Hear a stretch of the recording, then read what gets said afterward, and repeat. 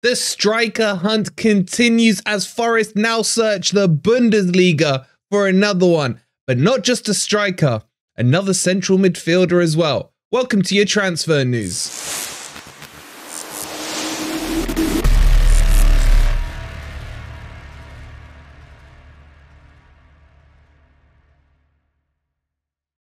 Good morning, good evening, or good night. Hope you guys are doing well and welcome to your latest Nottingham Forest transfer news. In today's video, we will tell you about yet another striker that has been heavily linked with Nottingham Forest. And on top of that, a young and upcoming midfielder that's sought after by the likes of Man City, Manchester United, and all the major clubs. Can Forest have a say in the matter? If you're enjoying the content, if you're enjoying the early transfer news, please don't forget to hit that like button, subscribe to Forest Fan TV if you are new. And let's kick this one off with this new striker that has been linked to Forest. All right, so Forest are hunting in the Bundesliga and they've come across Marvin Ducksch. Marvin Ducksch, who plays for Werder Bremen. He's 29 years old. He's 6'2", completely right-footed, and has scored 5 goals in 10 appearances. And I don't know is my answer on this one. Why? Because he kind of reminds me a little bit of Chris Wood, because he is lacking in pace. He is a good finisher, loves to finesse the ball into the far corner usually, has some strength about him. But is he the style of player we need who can replace Taiwo in his times of injury? Or is he more a number 2 to Chris Wood? And that is my question. And with a cost of 15 million euros, which is what, 12.5, 13 million pounds, is going to come at a price. And a price that I think may be too much, especially given that he's 29. Now, 29 isn't exactly ancient in football these days, but Forest really need to be, if they're looking for a profile player like this, have to get someone who's younger. I would rather we recruited a potential, an up-and-comer, like Leonardo that we spoke about the other day, rather than go and spend 15-odd million euros on a player who's probably by the age of 31 gonna have been like past his peak. But is this just because we need a temporary solution? A solution that isn't someone who's going to the AFCON in January? Is this a little bit of panic from Nottingham Forest showing the interest in him? Now, is he a good striker? Yes, he is. He's just been called up to the German national team. Now, that in itself isn't exactly a glowing endorsement with the trials and tribulations they're having. He just made his debut against Austria, where Germany lost 2-0 to them. But I don't like the profile of the player. Nothing against him. I'm sure he will score goals. But I think we need a more dynamic striker. A striker who's going to have that pace, that physicality. Honestly, a Taiwo 2.0 who just doesn't get injured would be ideal for me. But he is linked. He can score goals. I am a fan of the Bundesliga. I do believe they've got gems in there, and we've uncovered loads of them. I mean, look at Niakate, look at Mangala, just to name a couple that we've got from there. So it can work. That transition from the Bundesliga over to the Premier League isn't that big of a deal. We see plenty of it happening. But it's the age thing and the pace for me. I don't know. I've seen quite a bit of him. He's never really stood out in my mind as, oh, I'd love to see him at Nottingham Forest. But maybe you guys have differing opinions on him. Have you seen him play? Let me know in the comments below what your thoughts are on him. But what we can derive from this is 100% on Forest priority list for January will be a striker. And it's just going to be a question of who, and can Forest use the muscle to get themselves a striker ahead of potentially other Premier League clubs who will be looking, and maybe other European powerhouses across the main 5 leagues. This one for me is a no. I'll be honest with you guys. I always am. I think we can do better than this. But what do you guys think? Let me know in the comments down below. Alrighty then, let's move on to our second story. And this one may surprise a few of you because it did me. Forest are linked with a central midfield player from the French league at Strasbourg. The 19-year-old Habib Diarra, who is a talent. He's one of those up and coming players who is being looked at by major clubs. You're talking the likes of Man City, Man United, etc. I think Wolves had a 21 million bid rejected for him. So he's going to come at a cost. He's one of those players that is like an all-round complete midfielder. I use the word loosely, but I'm just describing him. Who can win a tackle, but they can burst in towards the box, kind of drive with the ball forward and create chances. He's played 42 times for Strasbourg, scored 2 goals there. And he's just really a destroyer and a creator and a progressor of the ball. Now, this one does confuse me a little bit, but it also makes sense. I know I'm contradicting myself, but hear me out.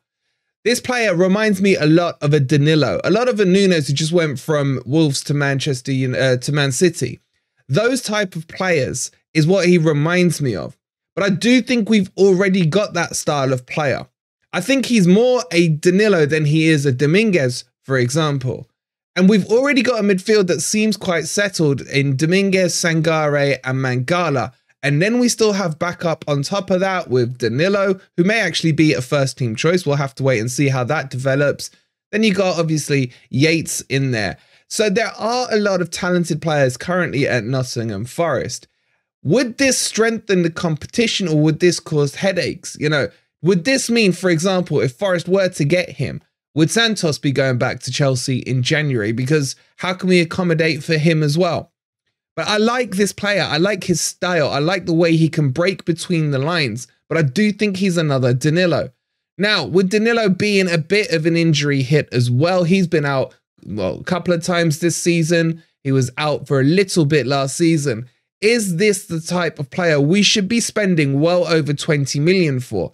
And we know it will cost that much because, like I mentioned, Wolves had a £21 million bid rejected.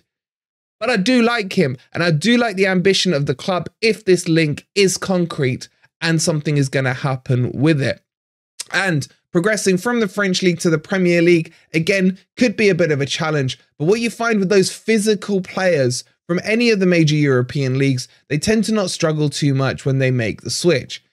So I am kind of for this, but I'm just not sure how he fits into the current setup. Because at the moment, it feels like we're going to play like a 4-6-0 formation with a lot of central midfielders in the team. So my problem with this isn't the player. I think he's a fantastic player.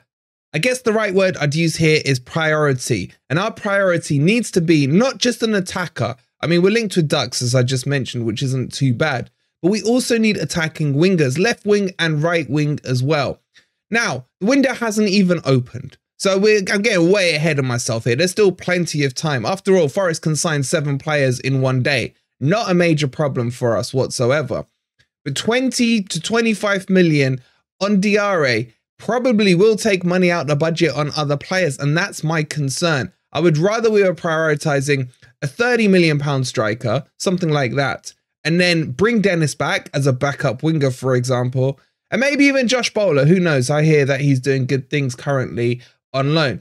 I don't know if we can do that. Maybe there's clauses in the loan contract that won't allow us to do that. But either way, Forest will still need to recruit up front more so than they do in midfield. This to me feels like a luxury item. It's a luxury item I would like. Don't get me wrong. I will be hypocritical about it. But for the shape and balance of the team currently, I think the priorities lie elsewhere. But what do you guys think? Let me know in the comments down below. Okay, let's move on to our third story. And this I was expecting to happen. And it sounds like it is. Nottingham Forest will be filing to sue Everton for their breach of FFP. And it's not Forest just doing this. It's the likes of Leeds, Southampton, Burnley, and no doubt 1 or 2 more who have been impacted by this. Why is this happening? Well, Forest, you could argue, were not affected by Everton in terms of relegation last season.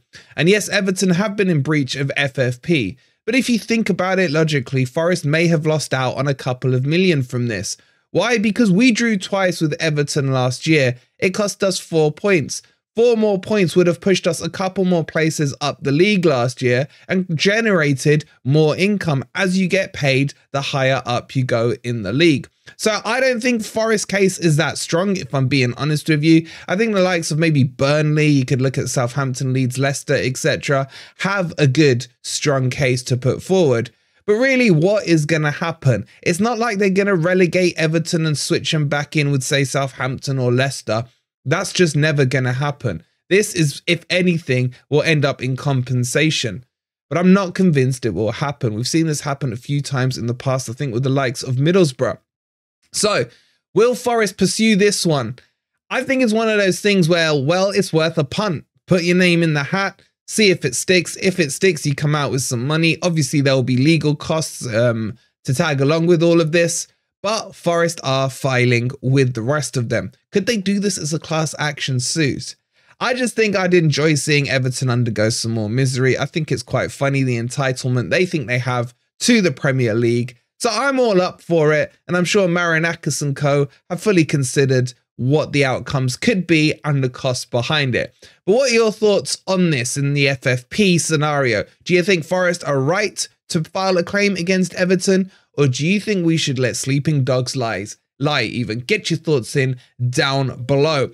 That brings you up to date with your Forest transfer news and general news as well. If you've made it this far in the video, chuck in the letters FFP in the comments so I know that you got here. And make sure as well you've hit that like button. Subscribe to Forest Fan TV if you are new. And we'll see you on the next video. Come on, you Reds.